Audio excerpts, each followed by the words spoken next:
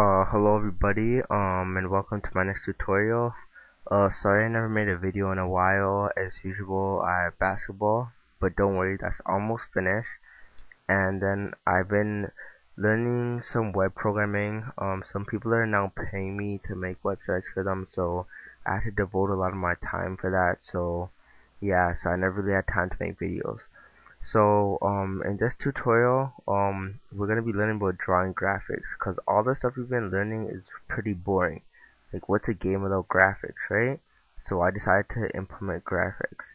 Now graphics is a very broad subject, and it can be confusing, especially for first time people that are starting off in game programming.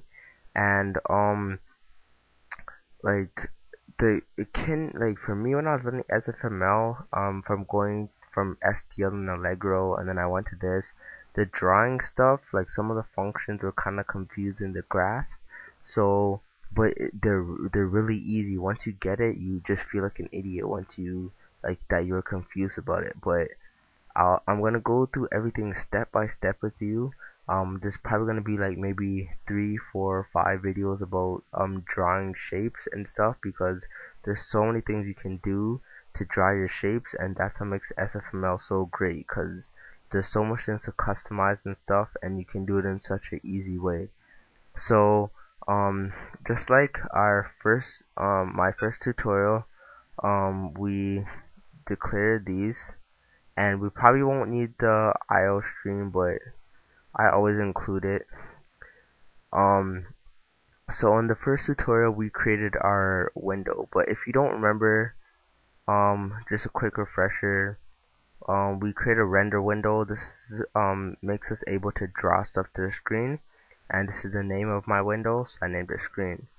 So now I'm declaring the video mode, and it's 800 pixels wide and 600 pixels high, and that's the this 32 bit color depth.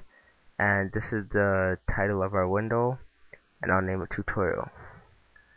And in our second tutorial I taught you about the game loop and the event loop, and it was based on events, and it wasn't a really in-depth tutorial, so I'm going to explain more about events later on.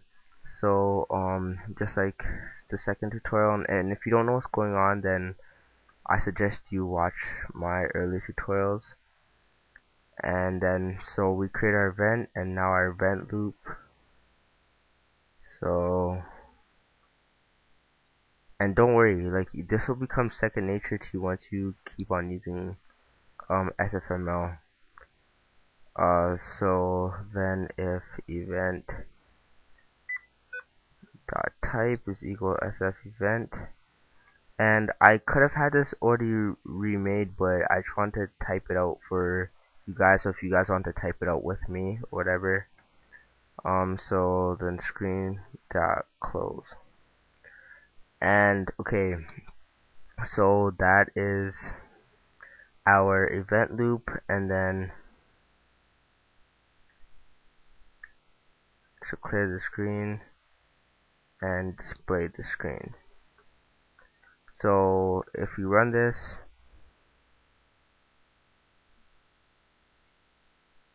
so we got a blank screen. So if you don't got this, you can pause the video and look at the code. Okay, so now we're going to be learning about drawing shapes. Now let me run this program once more. Now one thing you have to know is about Sfml. Some programming languages, if you know about coordinates and stuff, and you need to know at least a little bit of math in order to do game programming. If you don't know even a little bit of math, then you're in trouble. You need to learn math. I'm sorry, but that's how game programming is. So in most programming languages, the coordinate 0, 0 is at the bottom left, but in C++, in most of the libraries in C++, 0, 0 is at the top left corner, right?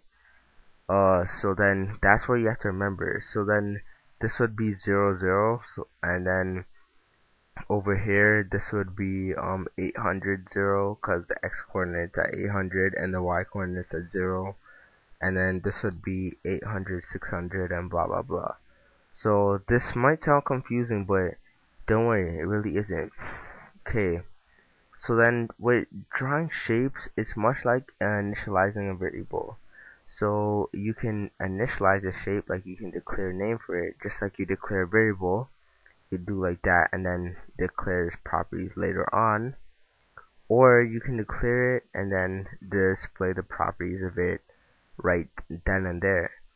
So in order to create a shape in Sfml, put sf and shape and then you name it. And it's straightforward, just saying from the sf namespace and you're drawing a shape. Should be fairly easy to remember. Now I'm gonna put this equal to sf shape : rectangle. Okay, so this might seem kind of long and confusing, but you're just basically copying this for the first part and then putting that you're drawing a rectangle. Because all you have to remember is that everything derives from the SF namespace, and then you're drawing a shape, which is a rectangle, right? So it goes from, it's like a hierarchy thing. So this is the header of all things. So this is Sfml. Then you're drawing a shape, and there's different types of shape, and a rectangle is a shape. So whatever, you can think of it that way. So then the different shapes have different properties. For a rectangle, these are the properties. So there's x1, y1, x2, y2, color, outline, and outline color. Now, you might be saying, wow, this is a lot, whatever. Well, the good thing is that you do not need these last two ones. These last two, you don't need to fill them. If you don't put anything for them, it'll just set it as null. It'll just give it the default one. So, let's get rid of this for now, because we don't need that for now. So then, what is x1, y1, x2, and y2? Because some people might get confused by that. So, if I have a rectangle, okay, so right here, this top left corner, this first 100 would be x1, and this would be y1, and then this would be x2, and this would be y2. So if you set x1 to 0, okay, so say this is 0, and you declare x2 to 10, it would draw a shape from 0 to 10 pixels across. And then if you set y1 to 0 and you set y2 to 10, then it'll draw so 10 pixels across and 10 pixels down. And then what Sfml will do is draw a point right here, then it will draw a point right there. And then once it draws the 2 points, then it will join them together to make the rectangle, right? So it's important to know how that works. Okay, so then now let's fill in some stuff for that. So then now we want to display it at the very top left corner. So we put that 0 0, and we're gonna put this to 10 10. And for color, I'm not gonna get in depth into it. You just put SF color and then the color you want to do. So remember a hierarchy thing. So this is Sfml. You're choosing color, and a red is a color. So yeah.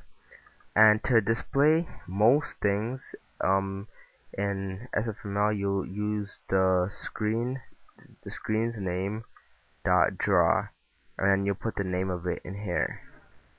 So then I named it rect, so I'm drawing that. And if I look at the screen,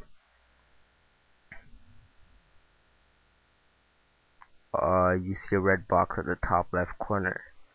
Now, as I said, there's more than one way to create this. So if I wanted to, if I want to draw a different shape, in the draw, I could easily put SF shape rectangle. I wouldn't have to name it in this situation. I would just say I'm drawing a rectangle, and then I'll name its properties. So I'm going to put this one at 50, 50, and then 250, 250, just to make it longer. And I'll make the color blue this time. And there's other ways to change the color. Don't worry, this isn't the only way. There's a more in-depth way. So see, I just drew a bigger rectangle and I just drew it in the draw method. So if you want to, like right as you're about to, in the draw method, you can just draw a shape if you want to. You don't also declare it. And then say I didn't have this, and I just declared that. Later on in the program, I could just put rect is equal to, and then I would just declare it like that. And that's basically how you would create a rectangle. Now let me check my time.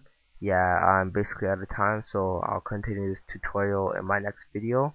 Hope you like this tutorial, and I hope you subscribe.